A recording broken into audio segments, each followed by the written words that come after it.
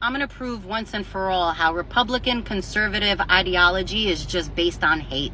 And hopefully that'll get some of you to rethink things, or at the very least admit it. I should be a conservative's wet dream. I'm white, I'm Christian, I'm heterosexual, I'm married to a man, we have a beautiful child together. I literally have a white picket fence. We're middle class, we work hard. I love and respect my parents, we have an amazing relationship, and I adore my family and friends. I am literally the epitome of what you conservatives believe to be core Christian values. So some of you on the right may ask yourselves, Stella, then why are you a Democrat, or why are you more progressive in your views?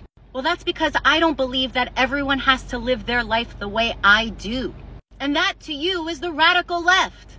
That's literally the only difference.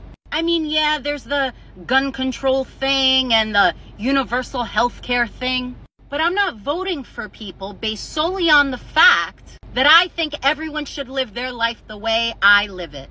I believe in equality. I believe in justice for all. I believe in freedom, especially the freedom of one's body to do what they choose with it.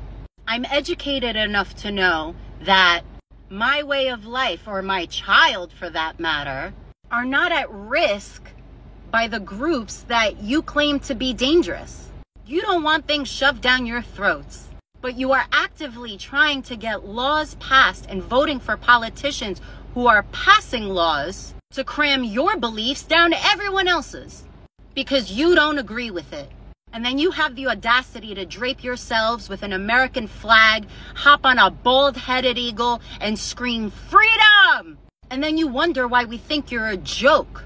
Because you don't care about anything else. You lead with hate and fear. You don't boycott big companies like Target or Bud Light, the fact that they're multi-billion-dollar corporations. You boycott them because they have a pride section. You boycott them because they put Dylan Mulvaney on a can. You don't care about living paycheck to paycheck. You don't care about food being put on your table because you'd rather starve than live in a world where people aren't like you.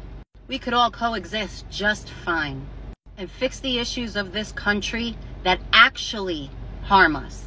But you want to lead with hate and intolerance. That's number one on your checklist. Stop lying to yourselves and wake up. This is coming from a white, straight, Christian woman.